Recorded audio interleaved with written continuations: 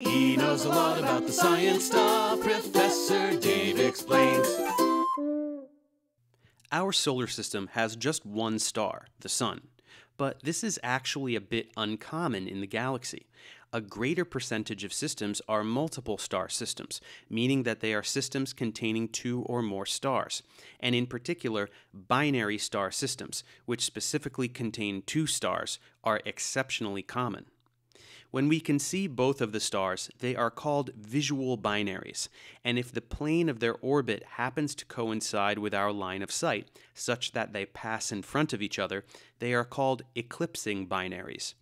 This situation allows us to gather important information about the system and is actually one of the best ways to detect them in the first place, as we can chart the reliably periodic change in luminosity first as the larger star passes in front of the smaller, and then as the smaller star passes in front of the larger, in cyclical fashion. But beyond this, we also know that stars come in many different varieties. Therefore, the possible combinations that exist for the two types of stars that comprise a binary system are even more numerous.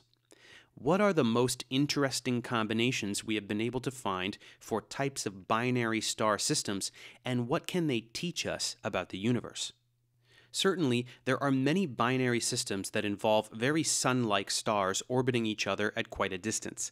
An example of this is Alpha Centauri A and B, which we examined in a previous tutorial. But a far more interesting case involves close binary systems. This is when the stars are very close together, orbiting around their center of mass quite rapidly. Sometimes they are so close that the gravitational distortion produced causes their stellar atmospheres to exchange material, or they could even be so close that they are in direct contact with one another, such as this system with two large, hot, main sequence stars practically overlapping. This is most fascinating when one star is a compact object, like a white dwarf star, neutron star, or black hole, as this object will begin to pull matter away from the other object in the system until a dramatic event occurs. If a white dwarf is causing the accretion of gas from another star, it becomes a cataclysmic variable star, where the incoming gas gets very hot and emits radiation. We sometimes call such an object a vampiric star, as it is almost as though it is sucking the essence out of its companion star like a vampire.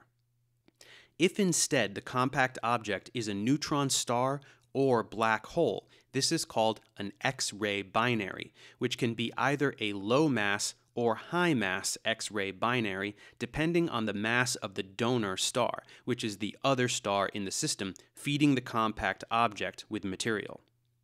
One fascinating binary system is called AR Scorpii.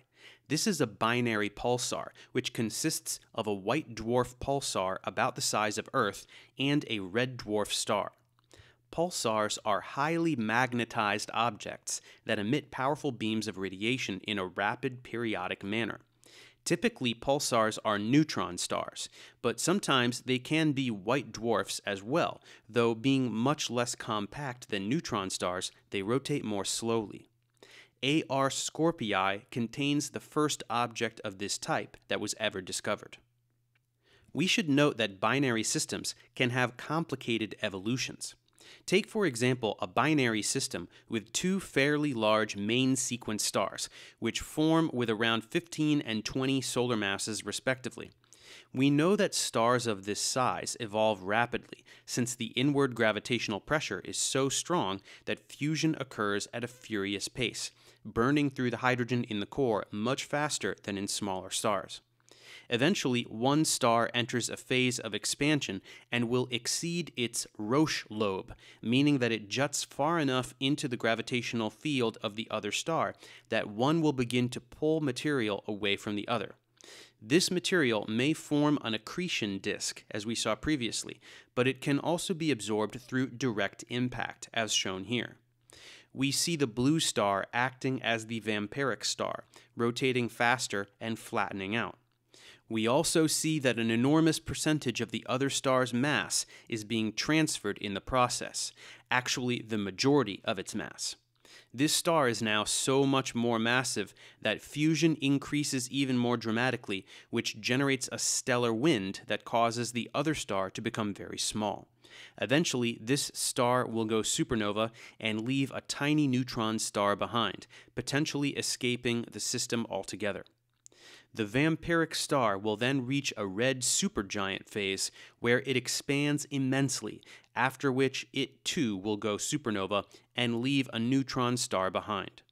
So we can see that stellar evolution is much more complicated in binary systems due to the influence each star has on the other.